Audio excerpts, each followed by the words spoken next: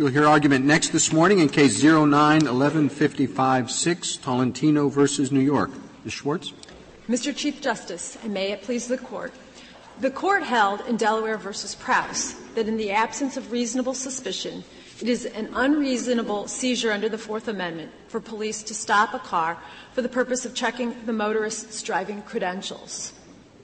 In Brown versus Texas, the Court similarly ruled that police may not stop a person without reasonable suspicion for the purpose of requiring the individual to identify him or herself.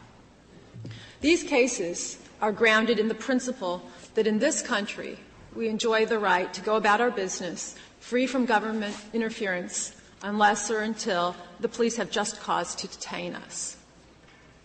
Petitioners' motion to suppress alleged that the police acted exactly as they did in Prowse and Brown. They stopped the car without justification, elicited his name, and gained access to his DMV records, which otherwise would not have been discovered.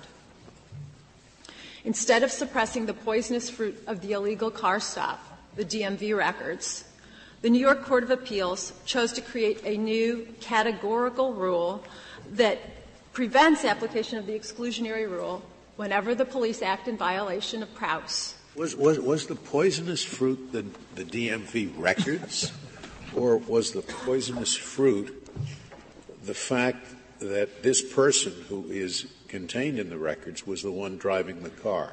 Why wasn't that the fruit? I mean, the records were there anyway. What new information came from the stop was the fact that that is the person who was driving the car. Why wasn't that what should have been suppressed? Well, Justice Scalia, that is also a fruit of the poisonous tree. As and I'd agree with you on that fruit. Did you ask for that to be suppressed? Yes, that was asked for in the motion at the trial level. But that's not what's before us here, right? That's right. And that's because the Court below decided that in deciding the case only addressed the DMV record and indicated that the DMV records were not properly suppressible fruit. And that's the issue. Suppose that you had won at the trial level. The judge suppresses everything and dismisses the indictment, and Mr. Tolentino walks out of the courtroom and is observed by the officer who conducted the stop in this case. The officer sees him getting into a car and driving away, even though his license is still suspended. Now, could he be arrested for that? Yes, Justice Alito, he could. Even though the officer would have no reason to know that this particular person has a suspended license, were it not for the chain of events that followed from the initial allegedly illegal stop?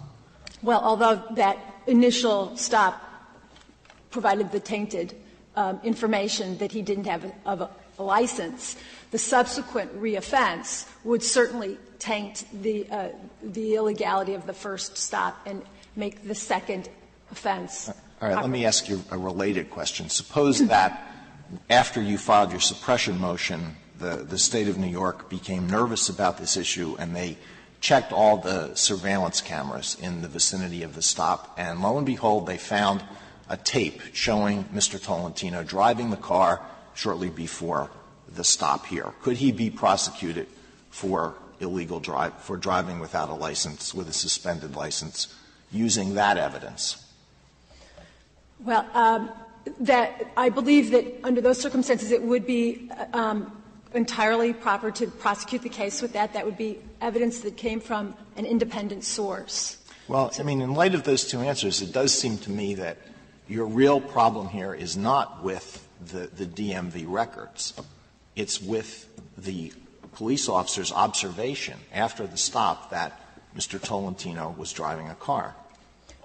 Well, Justice Alito, again, there's lots of evidence that could be properly the fruit of the poisonous tree. There was a statement made here that the petitioner said that he did not have a New York State license.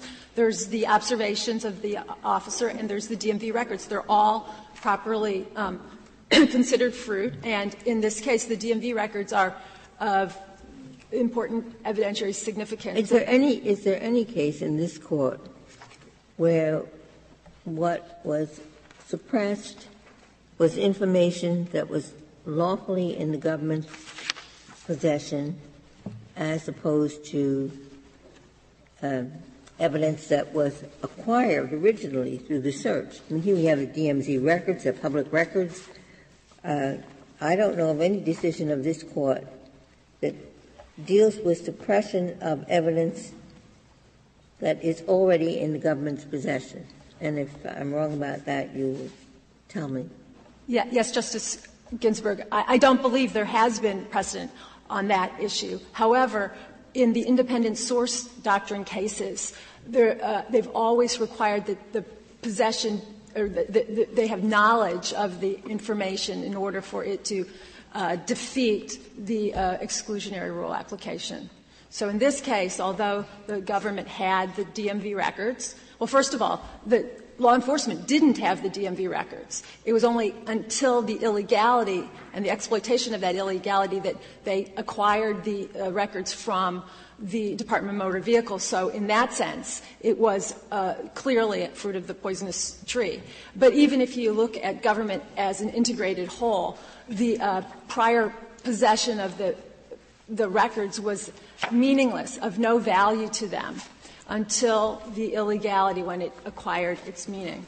Suppose the police, following Mr. Tolentino, had noted down his license plate and then got this information not as a result of his driver's license, but of the plate on the car. Well, Justice Ginsburg, the plates of the car would not indicate the driver's license of the driver. And in this case, Mr. Tolentino. But they might show him as the owner of the car. The owner of the car. And I believe in Respondent's brief they indicated that some of the police computers will even show descriptive features or maybe even a picture of the driver. But in this case, Mr. Tolentino was not the registered owner of the vehicle, so that wouldn't have provided them with cause to pull the car over. This goes back to a question Justice Alito asked in a probably more artful way, but I'm not quite sure what's supposed to happen under your view after this stop. They stop the person, they get the information that he's driving under a suspended license, and they're supposed to say, oh, we shouldn't have stopped you. I'm sorry. Have a nice day. Go ahead. And then he leaves? Is that what goes on? No, Justice Kennedy, that's not what would happen. The State would impound the car. They would not allow a person without a proper license to get back in the car and drive on. That would in order for the petitioner to get the vehicle back, he would, if it was his vehicle. Why isn't impounding the car the fruit of the illegal search? Because the impoundment statutes are based on a public safety interests, and so it doesn't. But why doesn't the public safety interest then permit us to use this evidence in order to protect the public safety further by punishing him for not driving? I don't see the difference. Because in order to do that, it would be tantamount to sanctioning a fishing expedition in this case, Justice Kennedy, because it would be allowing the police without Why civil would you suspicion. say the same thing about impounding the car? Because the interests are different, and because it's not a forever removal of the petitioner's right to get the car, whoever the rightful owner is. It's just making sure that the petitioner can't get back in the car and continue driving. In order to get the vehicle back, and at least in New York State, if it was the petitioner's, they'd have to show proof that they had a valid license. And if it wasn't his vehicle, then the other, the true owner would have to provide proper credentials to establish that they could take the vehicle into their possession, and also they would have to have proof that the petitioner himself had cleared up his record or get some sort of a release from the court or from the district attorney's office. So the whole purpose of that impoundment statute is for public safety. I don't understand the answer you gave to Justice Alito. Maybe I mixed it up. The police stop the car without cause, illegal stop. And you say, as a result of the stop, they found out all these things in the records, that he had no license, right? Yes. So that shouldn't be introduced into his trial for driving without a license. Yes. All right. Now, the question I'd heard put was, suppose after they got this information, they don't arrest him then, but he gets into the car again and starts driving. You said then they could arrest him. Well, is that right? Why? Why isn't that just as much the fruit of the poisonous tree? They found out he doesn't have a license by the record which came to them from an illegal stop. I just don't understand it. Did I get you right as to what you said? What I meant to say is that the attenuation doctrine would apply. Now, if the person got back in his car immediately at that scene and started it off driving, then I'm not sure that the attenuation doctrine would. So therefore, they couldn't arrest him. So what they do is, is that right? Well, yes, but they stop him. They get the records wrongly. They see he has no license. He says, "How did you know?" We just looked at your license. That was illegal. Goodbye. Gets into the car and drives off, and they can do nothing. Except I just have to remind you is that right or they not? could Is that right? impound the car. How can they can impound the car? So because of the statutory right, because they now know that he has no license to drive. So either the car will, if there's another person who can properly take possession of the vehicle, then that person can drive off with the car. But the petitioner himself, who doesn't have a valid license, he can't get back in the car. Ms. Schwartz, I'm sorry. Well, I'm done, I think. Ms. Schwartz, suppose the police arrest the guy, find out who he is, don't stop the guy, find out who he is, don't arrest him. But then now they know that this is the kind of guy who drives without a license. And so they go to his house the next day, and they see him getting back in the car. Could they arrest him then? Justice Kagan, I think the answer would be yes. And the reason why is because if they see him on a subsequent occasion and that they're seeing him reoffend, and that would attenuate the taint of the first. So the reoffense just cuts off the original taint?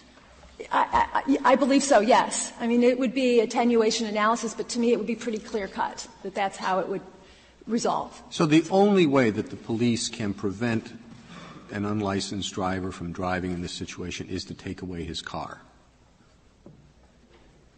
Impound the car, as you say. Well, unless they want, for any offense, it's just expired driver's license, expired last week. They can't just give the guy a ticket, right? All they can do is take away his car. Your answer to a number of the questions has been that have tried to address the issue of what are they supposed to do since they know they have somebody who's violating the law, is that, well, they can take away the car. And I just want to know if that's the only permissible response by the police when they know that the person driving has violated the law.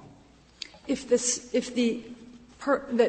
stop was totally illegal, yep.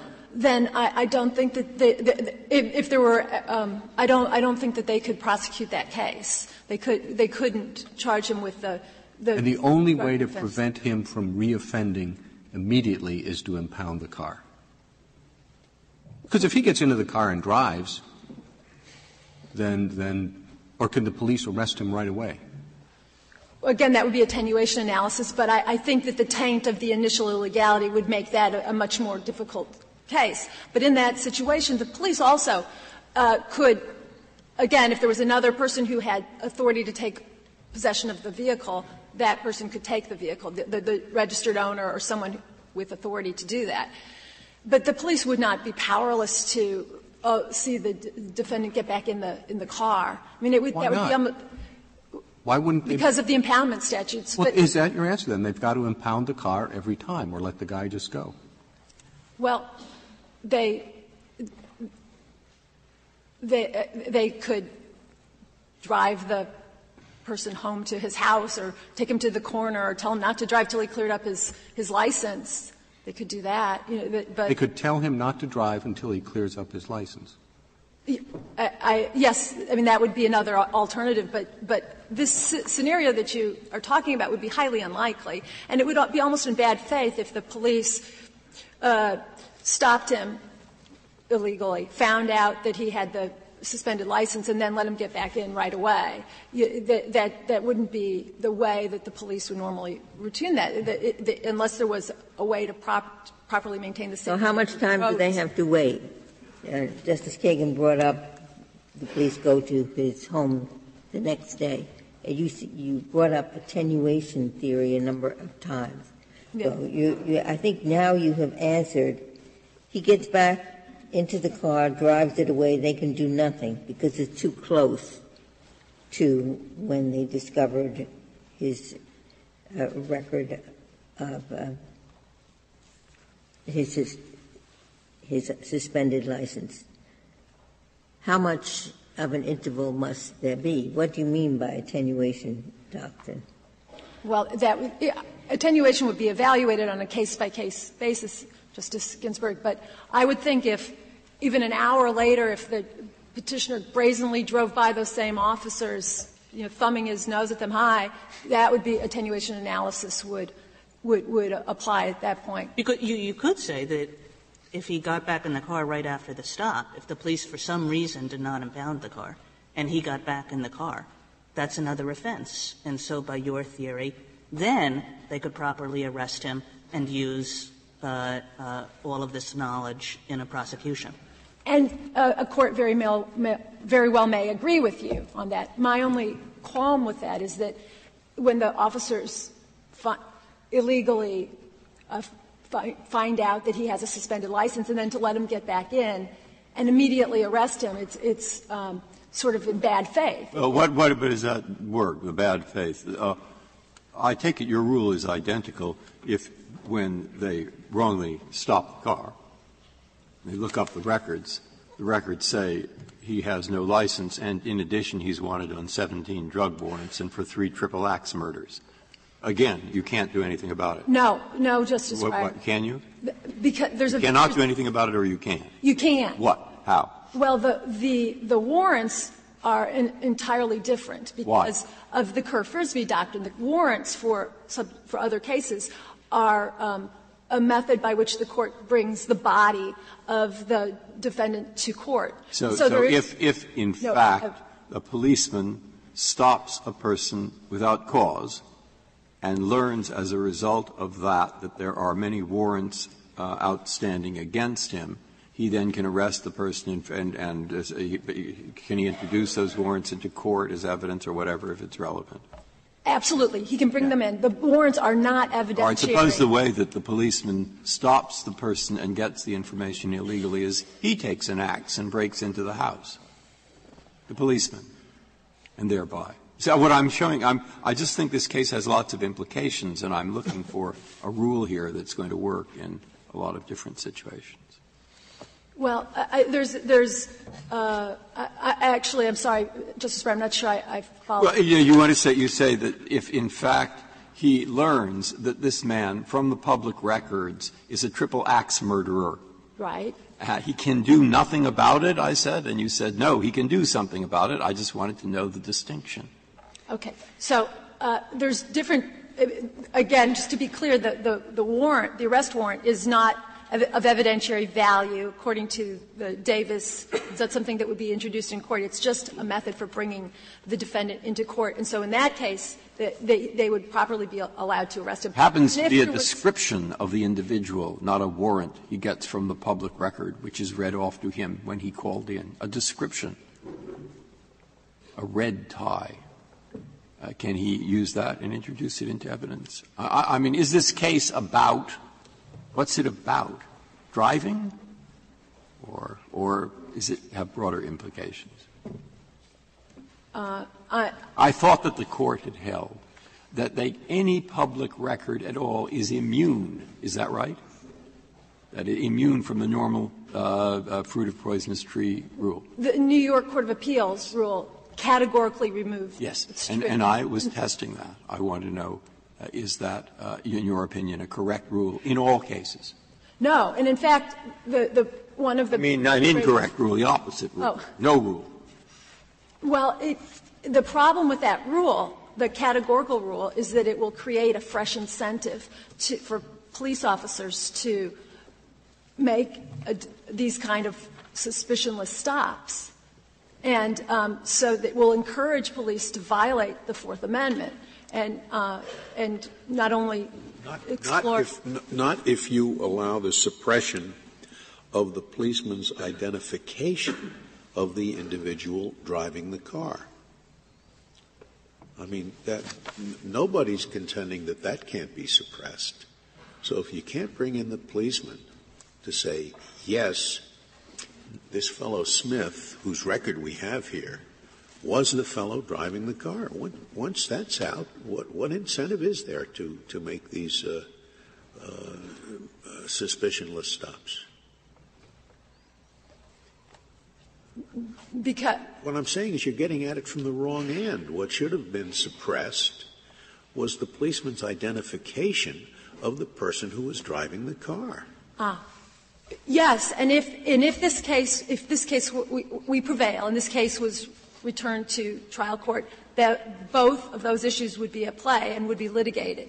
The observations of the defendant and the DMV records are both suppressible fruit, and both of them would be subject to suppression. But that's not the argument you seem to be making. You want to suppress the knowledge that the police derived from the stop that Mr. Tolentino's license is suspended, and you would allow an exception to that only if there was attenuation. But why isn't the simpler solution to a case like this that you can't suppress the knowledge of matters that are in a government record? However, you can suppress observations by the police on the scene that flow directly from the illegal stop.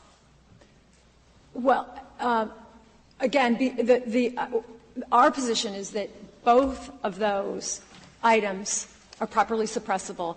And it is true in this circumstance that the observations would probably subsume the need for the DMV records. However, the observations may not be sufficient in certain circumstances, and in those cases it would be very important to have both of the items suppressible, and there's no reason. I thought there was some rule about not being able to suppress a person's identity.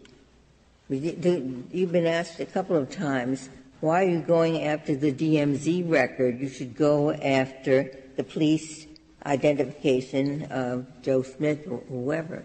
I thought there was some rule that says the identity of the person is not suppressible. Am I wrong about that? That is a restatement of the Kerr-Frisbee doctrine that essentially says that a person cannot suppress himself, his body, in order to defeat the jurisdiction of the court. And so how does that fit with your earlier answers that his identity here could be suppressed? And then I'll ask a second question. If you say that you can suppress his identity from information they gained after the stop, when they saw him, why couldn't they say, well, we saw this man before we stopped him?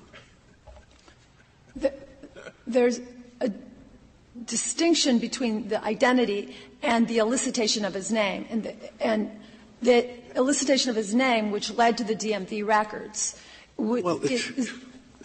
it gets you nowhere to say John Smith. You have to say John Smith was driving the car. It's the driving of the car that you want suppressed. That's not the identity. I mean, John Smith, fine. You can say John Smith, John Smith, John Smith, all you like at court. It's not going to get a conviction. But when you say John Smith was driving the car, then you are eliciting testimony from the officer concerning information he would not have had but for the stop, that John Smith was driving the car. Right? Well, this Court has always defined evidentiary fruit as something that of evidentiary value which the public authorities have caused an arrested person to yield to them during an illegal detention, and that's from the Davis case. And the DMV records would fit that definition of evidentiary fruit. And in this case, because it is the classic situation where there's a sufficient causal connection between the Fourth Amendment violation and the subsequent discovery of the evidence to justify suppression, there's no reason not to apply the exclusionary rule here. And in fact, it meets all the definition of the sort of case where there would be very high level of deterrence as a result of applying the exclusionary rule. I see that I have 5 minutes. I'd like to reserve the rest of my time. Thank you, Ms. Schwartz. Mr. Chief Justice, and may it please the Court, I would like to start with your question, Justice Breyer, about what the ruling below was and what's at stake in this case. What the Court of Appeals held was quite narrow. It said, and I'm reading from page 105A of the appendix, "We merely hold that a defendant may not invoke the fruit of the poisonous tree doctrine when the only link between improper police activity and the disputed evidence is that the police learned the defendant's name." So the Court of Appeals is focusing on the fact that all that was elicited here is the name of the defendant, and that's appropriate. Asking a name is fundamental to any encounter between police and citizens, and that's because the officer — You're suggesting that it's okay for the police to walk up to any citizen anywhere and say, "You're under arrest until you give me your name"? Absolutely not, Your Honor. Well, there's been no doubt here that it was a stop without suspicion. That's been presumed. So how is that different from what I just asked you? Because that they took a person randomly, detained them without any suspicion, and said, "Give me your name." Are you suggesting that that's okay?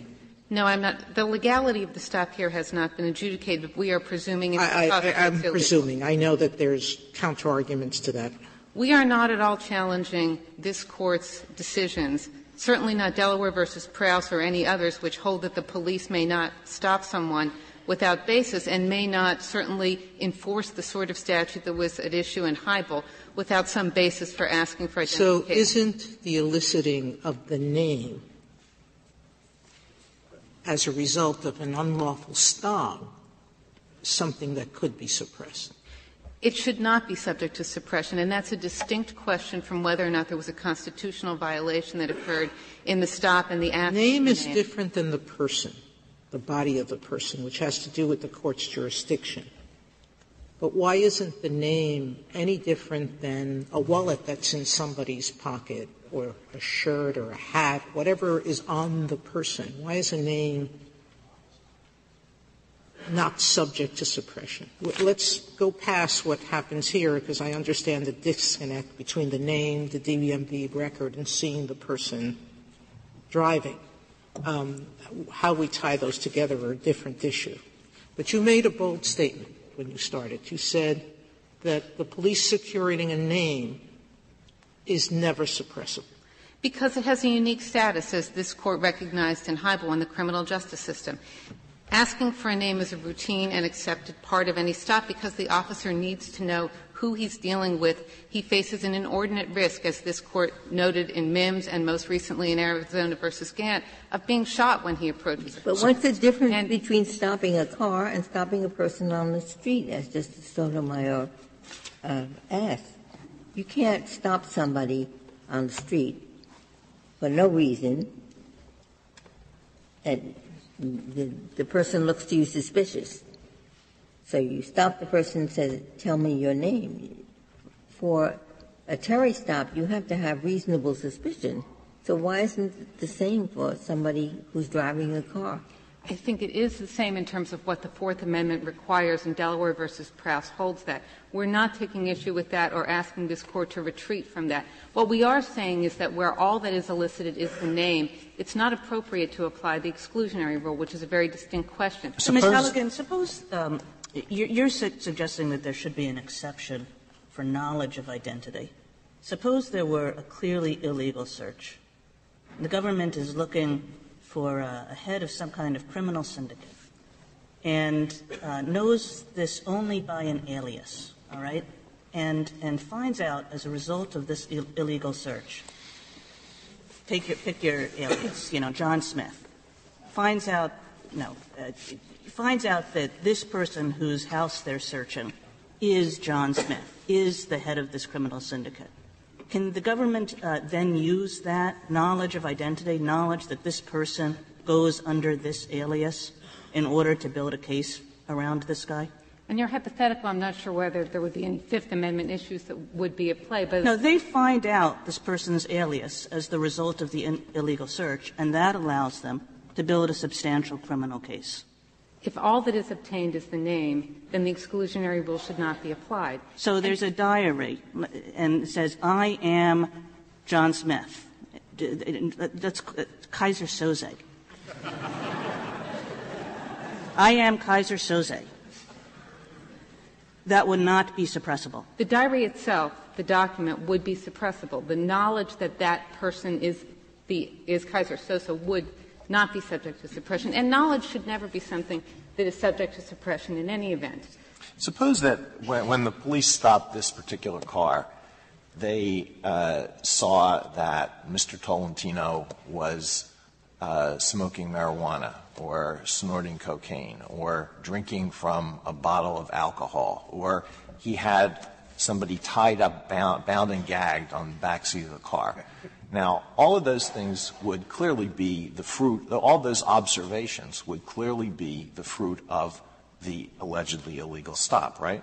That's correct. And even though they were in plain view, they would all be suppressed, right? That's correct, Your Honor. But you're saying that the observation that Mr. Tolentino is at the wheel of the car, that is not suppressed. I would like to distinguish between the observation of the person driving the car to the extent that you might have a case in which that observation is made after the stop as opposed to before the stop. That's a different and distinct question. It's not presented in the case that's before the Court right now from the question of whether the exclusionary rule should be applied when only the name is elicited. The observations, it may be, as Justice Ginsburg suggested, that under Cruz, because the physiognomy of a person, 5 justices determined there, the appearance is not something that's subject to suppression, that the police officer's observation that it was, in fact, this individual who looks like this driving the car would not be subject to suppression either, but that's not presented. All that is at issue here is whether or not the elicitation of the name and the records directly linked to that are subject to suppression. But that made a mistake and said, I'm driving the car. Pardon? He made a mistake. He said in court, I was driving the car. He never should have said it. All right, now once he said it, now we know he's driving the car. Well, now you're saying, why does this case even come up? Because once you have his name, the second he said it in court, you could go up you could go look at his records anyway, and you'd find all these facts about them, which I guess you could bring in. Well, that's right, and that's part of why a name. So this case shouldn't be a special rule. It should just be a case of what is it called? There's a doctrine. You would have found it anyway, inevitable discovery. You could resolve the case on the theory that, by definition, government records that are previously held. They're only inevitably discovered if he makes a mistake of saying what his name is. And, no, not that. The mistake of saying, I was driving the car. And then, as Justice Scalia pointed out, maybe you could suppress that. So it would.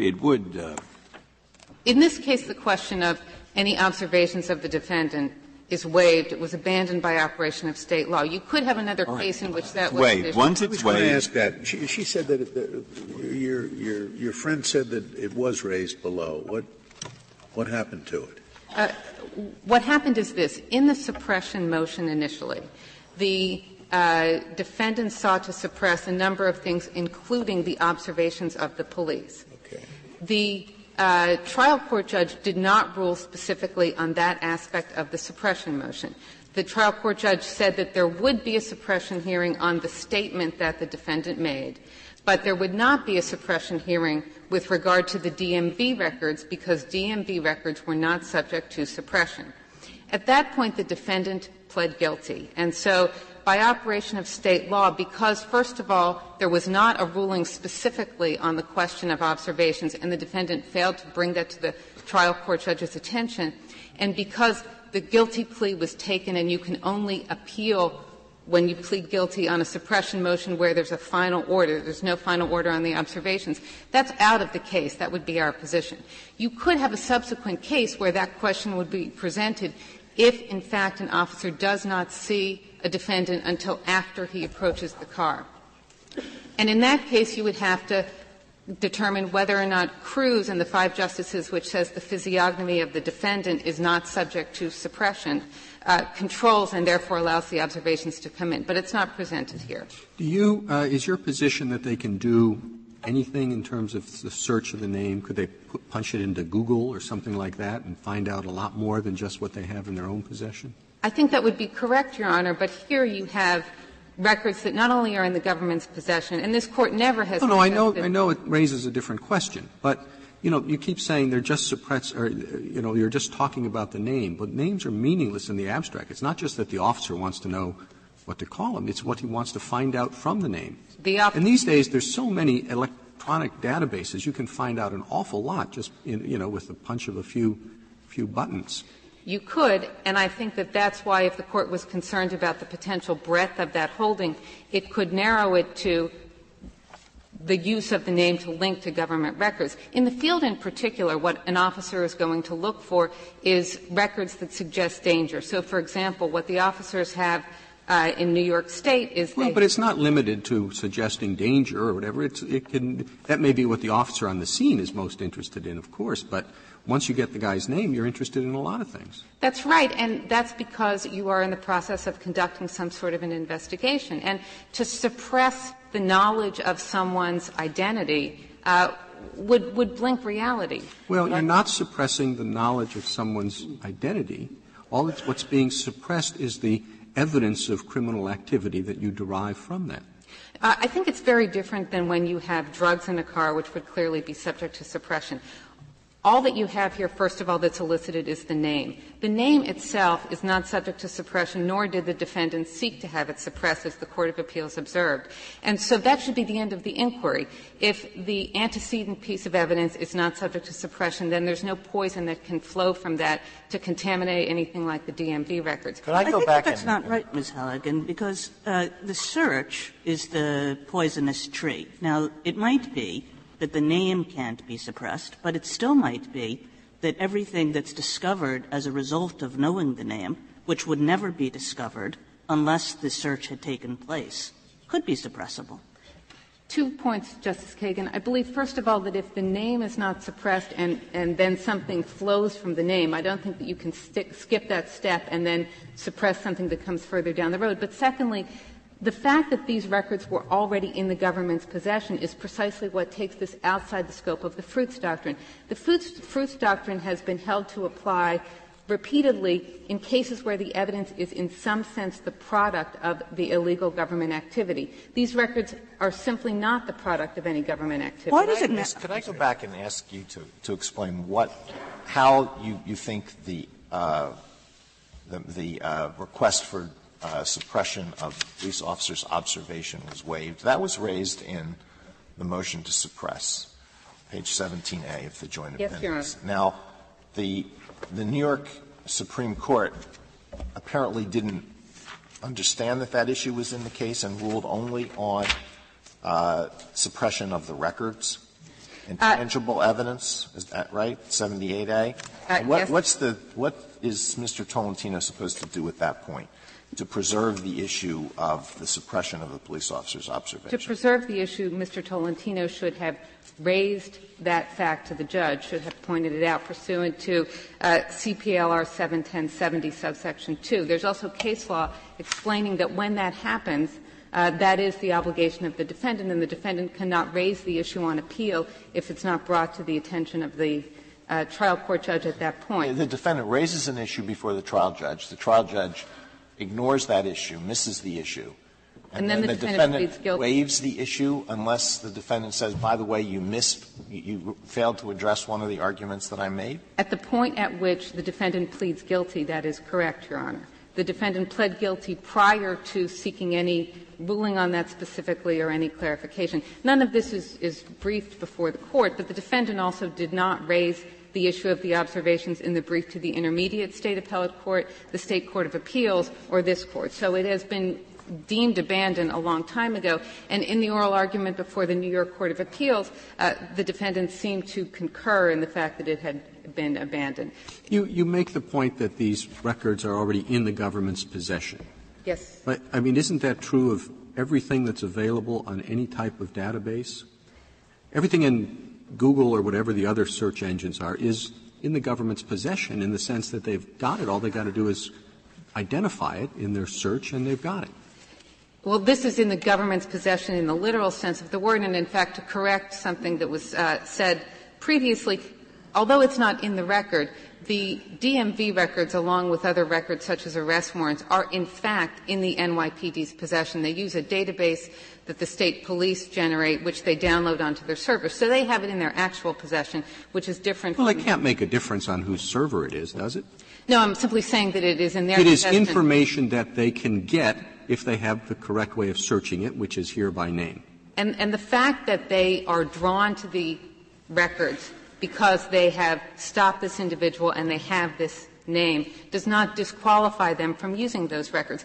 This Court has cited several times with approval to a case called Bynum in the D.C. Circuit, in which there were prints that were taken following an illegal detention, and those prints were suppressed. The prosecution knew that the defendant had committed the crime because those prints had been taken and matched. And the prosecution was allowed to use a set of prints that it already had in its files on retrial. The same thing happened in both Davis and Hayes. In fact, in both of those cases there were convictions on remand, and the prosecution's attention was drawn to the defendant only following some illegal activity. May I ask you something about the practice in New York? I mean, there is an artificiality to this case because we are assuming that the stop was unlawful. Yes, Your Honor. But the police said it was lawful because the radio was blasting so loud. Why did this issue, even the issue of suppose it was unlawful, even come up instead of the city or the county saying what the police stopped him for was a traffic violation, was perfectly — why get to the constitutional question when there's staring the prosecutor, the court in the face, the argument that this was a lawful stop? The prosecutor made two arguments on the response to the suppression motion. One was that the DMV records were not subject to suppression as a category. The second was, as you say, that the stop was legal. The trial court judge ruled only on the first ground and did not hold a hearing to adjudicate the facts of the stop. And so that's why it comes to you in this posture. But it does seem rather strange. That would have been like a 10-minute hearing. Why did you stop him? Well, he was playing the music too loud. The defendant testifies, I wasn't playing my music too loud. The trial judge says, well, I believe you, or I believe you, and that's the end of the matter. It does seem really — that's how things are done in trial court in New York City? You jump to these big constitutional issues and — I'm not sure that anyone realized that this case would eventually come before this Court, but that is the way this particular case — Of course, we know it's too loud. It's always too loud. There's actually a provision of the New York City Administrative Code, Your Honor, which is on point. Are these things public records? If I wanted to find out if you'd been, stopped for driving without a license, can I find that out? Frankly, I think that's a difficult question, Your Honor. There are certain entities to which driving records can be disclosed pursuant to the Federal Driver's Privacy Protection Act. And there are also certain restrictions. So I think the answer to your question would depend on who was asking. But they are certainly the administrative adjudications that are made by a judge in traffic court. And in that sense, they are every bit as valid a record as the decision of any other court. There are simply certain protections with regard to DMV records specifically. Your government records argument, is it limited to New York City records, or does it also apply to FBI records, to records of other cities and states, which presumably would be available on a reciprocal basis? I think it would apply to records available on a reciprocal basis, Your Honor. I'd like to touch on the — Counsel, you see no difference between Cruz and Bynum and the typical case where the evidence against the defendant is not developed as a result of an illegal stop.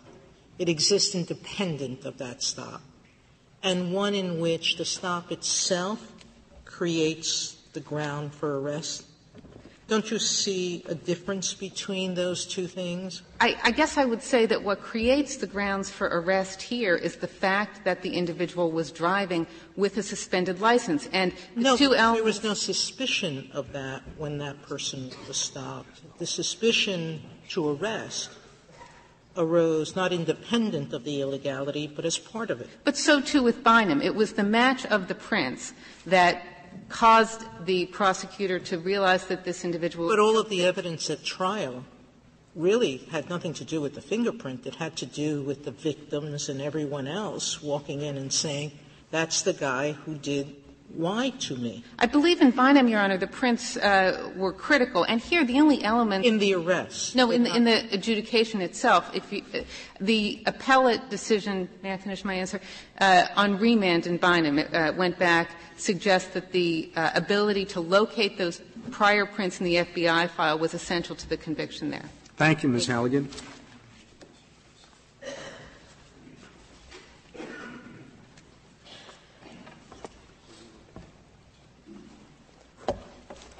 Mr. Shah?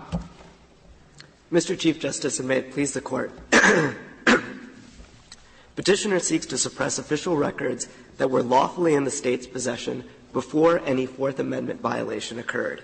That unprecedented request should be rejected for three reasons. One, the DMV records were accessed merely through use of petitioner's name. Two, those records were produced and possessed by the State long before the allegedly illegal stop at issue. And three, deterrence does not outweigh the substantial cost of suppression under the circumstances present here. Is everything that the government has access to through any database considered in the government's possession? No, I don't think I would go that far in terms of our government records argument. I think it would have to be information. You said, as you phrased it, I thought it was in the government's possession. Right. Effectively in the government's possession, I think, would be the standard. So here, I think we're talking not about Google, but I think we're talking about governmental records. So what's the difference? In either case, they need some search term, and then they'll get the answers. I don't see why it makes a difference. Well, I think for the governmental records part of our argument, that rationale is an independent rationale. The key part of it is that the information was actually in the government's possession before the Fourth Amendment violation occurred. I think it's fairer to say that governmental records that are produced and owned and possessed by the government qualify. I think it's a harder argument to make that something — I'm sorry, go ahead. That something might be that something that could be found by using Google was already in the government's possession before the violation. Well, what if it's in the government of Colorado's possession, and they have an arrangement with New York that they'll let them check their files to find out, whatever it is, nationwide or something? Does your argument apply to that? I think it could. I think it would depend on the arrangement. If it's a fully reciprocal arrangement that effectively allows the State full access to those records, then I think it may be tantamount to the State having effective And possession. how about private databases that are going to be available to the government upon request? I think that's stretching it a little bit further. It's a little bit harder. Again, if it were the case that the State could be said to effectively have possession of those records because, for example, a copy of them are sitting on their servers or they have such full access that even though they're prepared by a private database, the State has paid for them, so they're effectively State records, that may also fall within the scope. But those are questions that are essentially pushing the boundary of what's effectively. Why? The facts of this case I find confusing. Let's imagine a policeman goes with a hatchet and breaks into somebody's house illegally. And there he sees on his desk the name is Dagwood. Right? He, for other information, goes to a certain alley, starts shouting Dagwood, and people shower him with drugs. You have no doubt if that is the fruit of the poisonous tree and out, correct? I think if I mean, that's how they got the name. They knew the other evidence. They get to the place. Without the name, they wouldn't have gotten the drugs. Right. Okay, out. Right? If I understand the hypothetical, they break into someone's house. Illegally, very illegally. Right, and they find his name. They find the defendant's name? Yes, correct. Right. The defendant's name itself is not suppressible under this Court's Yeah, all right. I just wondered if you're going to also say, in my example, which I could make more realistic with more time, but you don't want to give me, but he uses the name and as a result gets all kinds of evidence in the form of drugs, murder victims, whatever you want.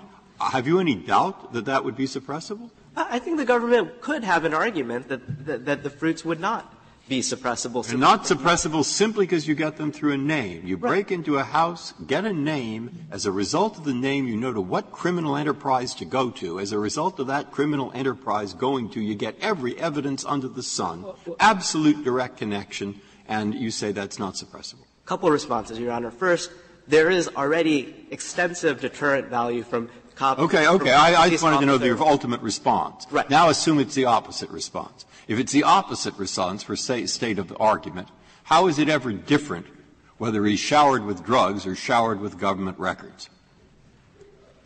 Okay. So I think my response is that the fruits are not necessarily suppressible in your hypothetical. And I know. I wanted you to assume the opposite. So I got it. You win if my hypothetical they're not. If it's not even drugs, it's not even government records. But if it is drugs, why isn't it government records? This won't hurt you very much because often there will be an alternative source. But suppose there isn't.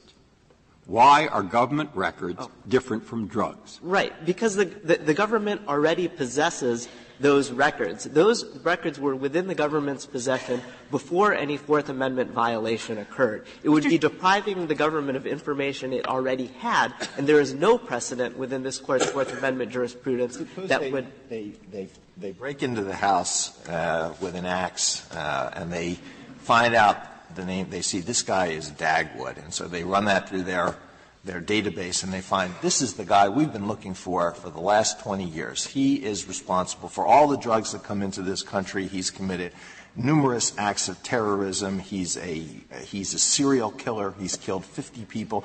We've been chasing him forever.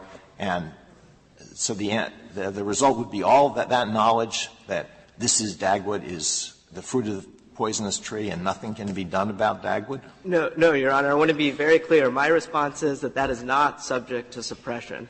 And even my friend on the other side conceded that if it were an outstanding arrest warrant, such as in your hypothetical, that were linked by finding the name, even if the name were a fruit of an illegal stop or search, that arrest warrant would still provide a basis to arrest the defendant and prosecute the defendant. Now, it may be that other fruits that are discovered in the home or statements taken from the defendant in the home would be suppressed, but certainly the prosecution could proceed under the Kerr-Frisbee rule, and any pre-existing evidence that this person was an axe murderer or whatever else evidence that the government had would certainly still be admissible in the prosecution for whatever. Would you, Mr. Shaw, before you finish, you said a name is not suppressible, and that's because this Court held.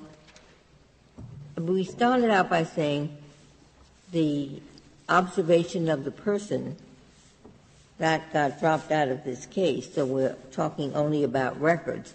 But the extraction of a name, you say that's not suppressible even though it was unlawfully extracted because there was no reasonable suspicion that this person did anything wrong?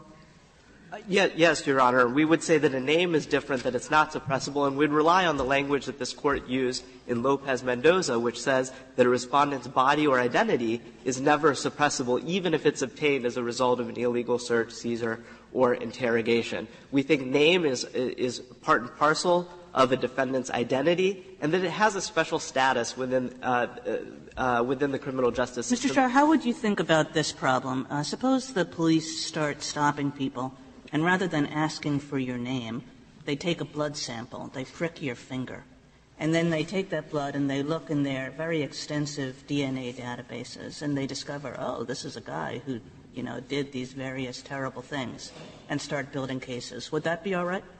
Your Honor, I think other types of biometric evidence that you suggest, for example, blood evidence, might well implicate competing considerations that would dictate a different result. And let me suggest a couple of the competing considerations why I think the Court doesn't need to reach so far and say all sorts of biometric information should be treated the same.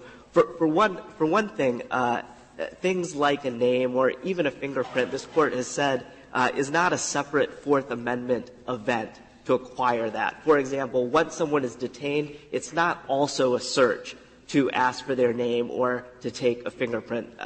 However, in your example, pricking someone with a needle to obtain their blood would be a separate Fourth Amendment event, because that would be a separate invasion of their bodily integrity, privacy, and that might warrant different considerations. Since there are two violations there might be a need for greater deterrence. I think the other sort of consideration that might be implicated in that type of hypothetical is that evidence, unlike a name or fingerprint, DNA evidence, for example, that you suggest, might provide competing considerations in the sense that it could lead to other types of information that may not be relevant to the criminal justice system, medical records, genetic information. It may pose a specter of other competing considerations that might require a different balance in the end. I think it would be premature for this Court to weigh in one way or the other as to whether that would be appropriate. I think we would need a record, and we would want time we would want that to play out and see what the consequences were. So I don't think the Court has to go that far. I think the Court can limit it, as in this case, to name, fingerprints, and other information traditionally used to identify a defendant. Thank you. Thank you, Mr. Shah. Ms. Schwartz, you have 4 minutes remaining.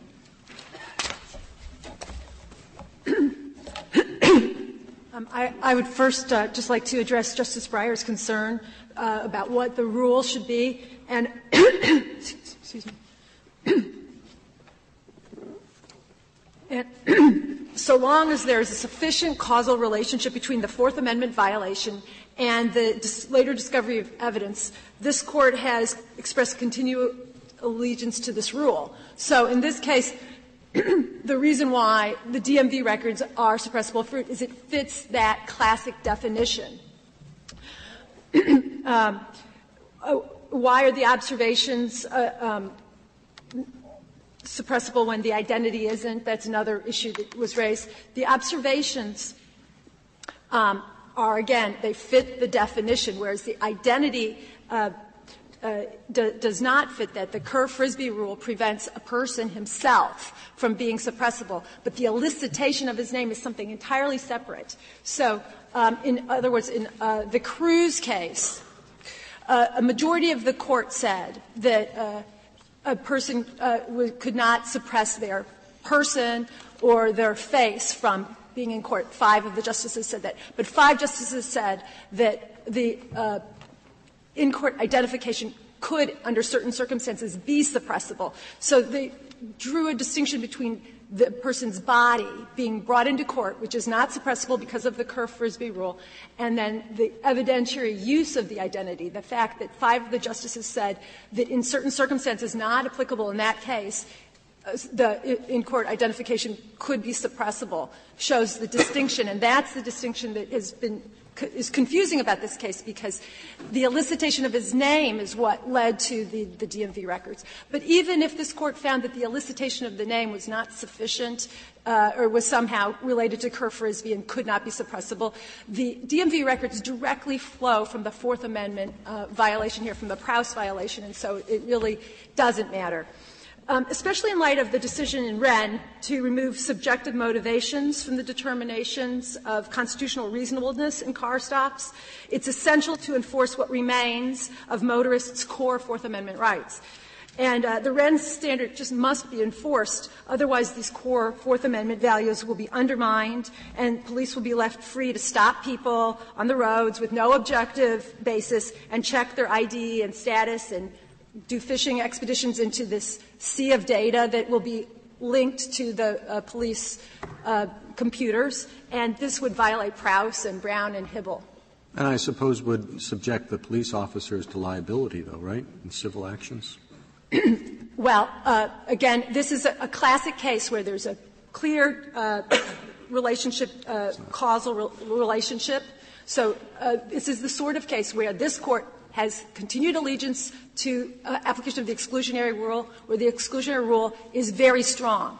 And so why would the Court say that the second sister of the exclusionary rule in this circumstance, where there's sufficiently deliberate that that exclusion would be meaningful and sufficiently culpable that the evidence would be that application of the rule would be worth the cost. In this situation, there's no reason to abandon the exclusionary rule. Counsel, are you agreeing with your adversary that you abandoned and are not entitled to raise the suppressibility of the observation?